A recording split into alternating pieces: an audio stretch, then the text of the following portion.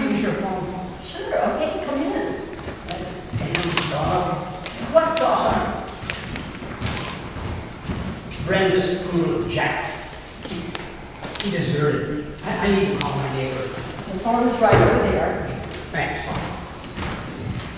Jack's probably run home with his tail between his legs. He'd rather go deaf than hear the call of the wild. You ever had a dog who hated nature? I have horses. Any other dog would love to go on a hike.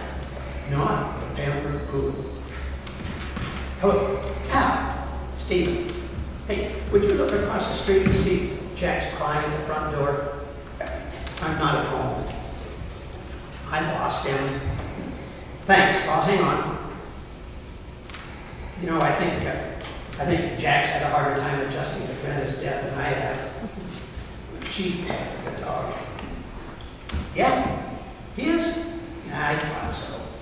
Hey, would you mind tossing him a bone now and again? Oh, and I'd appreciate it if you stick him in your backyard till I get back. I'm going to be gone for a few days, starting today. Okay, thanks. You know, the coffee's hot if you'd like a cup. No time, Tracy. I'm on foot today. I need to make as much distance as I can before it gets too hot. Where are you coming from? From town. You walked all the way from town? Yes. We left at about 6. Jack deserted me at about 7. Where are you going? To the city.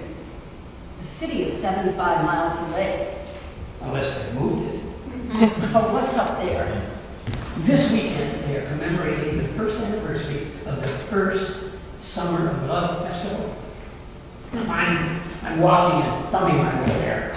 Hitchhiking is dangerous. I'm 64 years old, retired, recently widowed. I'm not going to spend the rest of my days drinking Metamucil and stuffing Vicks vapor rub up my nose. Nope. I'm going to have fun and adventure. I was very sorry to hear about Brenda's passing. She was a nice woman. It's been about a year now, right? Exactly 1 year. I understand. I do. But don't let it make you act foolish. Drive to the city. Sounds boring. It's sensible, isn't it? I know a girl who was asked that same question by her mother. And that beautiful girl decided not to be sensible. And I'd like to think she never regretted that decision. I was young and dumb. You were 18 and full of life. That was a long time ago. I remember it like yesterday. You just graduated from high school. I was laid off at the factory. We spent the entire summer together. We had fun and we didn't worry about being sensitive. When my old VW wouldn't run, we decided to thumb our way to the first festival of life. No, I spend my time now focusing on the present, not on the past. First time we kissed was at the festival. Did you ever think about that? We kissed and then you went away. I was drafted. Well, you stopped writing. Like a lot of other guys, I became a different person. You had to change if you were going to survive it now. You know, the war was for 2 years, the Army, and you were gone a lot longer than that. I went to live on an island in the Mediterranean. You should have come home. I was too scared of myself. I couldn't go home not in that condition. You know, when I ran into you that day when you came back, it did seem a little odd. I was in shock seeing you pregnant. You looked very happy. I was very happy. Anyway, I need to get on the road. May I use your bathroom before I go? Sure. Down the hallway, first door on the right. Thanks. Good morning, Barbara. Morning, Mom. Happy summer.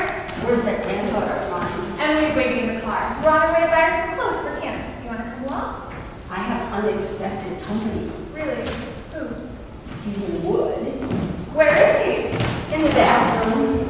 Mom, you're a good catch. Oh, don't start that again. He's nice looking, about your age, widowed like you. I could use some construction company for a lot of money.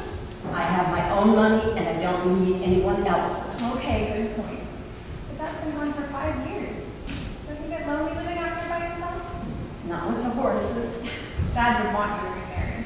You know, a man is a lot of work, and then he leaves you. He's having a heart attack. It wasn't his fault. What's that? Stephen's backpack. Why does he need a backpack? He was hiking by here, and he stopped to use the phone. He said that he walked all the way from town.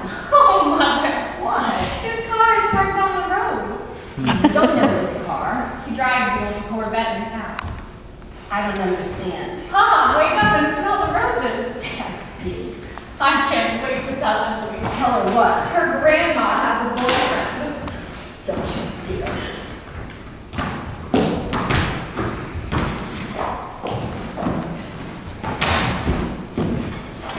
Tracy, I'll take you up on that invitation for coffee. What are you doing? Getting ready. Getting ready for what? I decided to hitchhike to the city with you. You have. Yes, you don't mind, do you? Hitchhiking is dangerous. You said so yourself. Oh, but I would have you to protect me. It probably isn't even legal anymore. Oh, that makes it more of an adventure. I have a sensible suggestion. What is it? Let's drive there. And that car of yours parked down the road? They do. One has to be in this man's world. Have you ever gone for a drive in a classic 67 Corvette convertible on a beautiful summer day? No, You think you would enjoy that? I don't know. Would I? Absolutely. Summers were made for convertibles. I might burn. I've got sunscreen. You think of everything. Mostly I thought of you. I wondered if you ever did.